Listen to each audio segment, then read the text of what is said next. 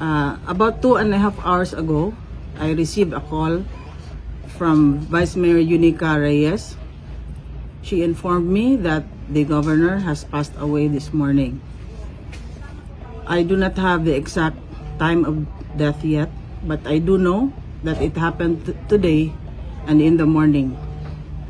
I have not been authorized by the family to disclose any other details as to the circumstances of his illness and his death. But about 20 minutes ago, I met with the Vice Governor and soon-to-be Governor Manuel Sagarbarria Jr. I officially informed him of this incident, and I turned over to him the programs and projects of then Governor Guido Reyes. I would like to express my sincere gratitude to everyone who prayed and wished our late Governor Guido Reyes well. It has been my life's honor to serve under such a kind and generous leader.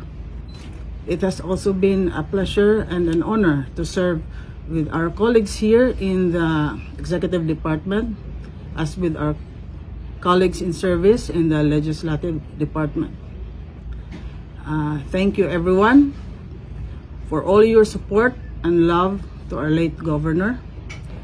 I do hope that his legacy in public service will live on and will inspire others to do the same. Thank you very much.